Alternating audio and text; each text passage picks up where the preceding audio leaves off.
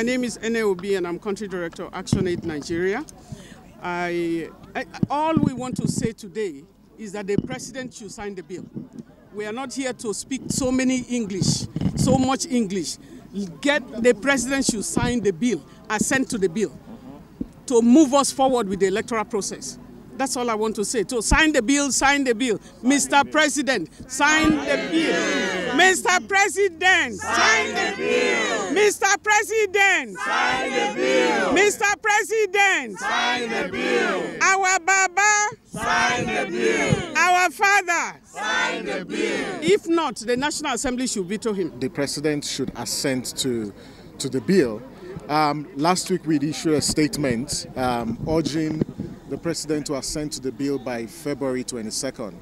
And we did so mindful of the implication of Clause 28, Sub 1 of the Electoral Bill 2022, which provides that INEC will issue notice of election 360 days.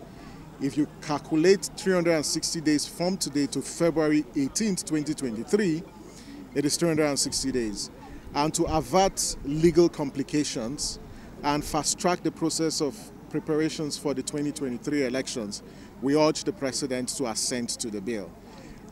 We hope that the President will still assent to the bill today, and this National Day of Action by Citizens is geared towards encouraging the President to assent in the best interest of our democracy.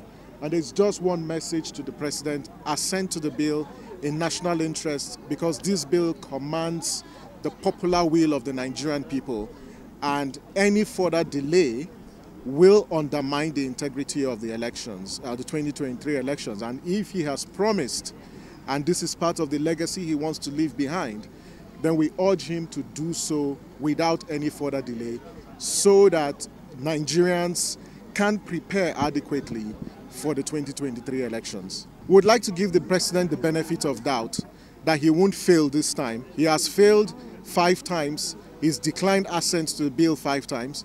We hope this time he doesn't. And we've also recommended that if he has any issue with any provision in the Electoral Bill 2022, he should forward proposed amendments to those clauses like he has done for the Petroleum Industry Act 2022 Appropriation Bill, for which he has received a lot of commendations.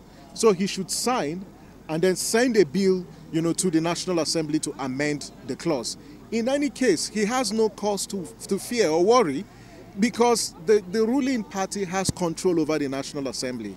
So we don't expect that he will face any challenge with passing through a proposal. Well, we've seen the National Assembly consider the bill loans request.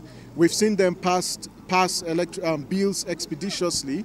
So we don't expect that there will be any gridlock if he submits a proposed amendment to certain clauses.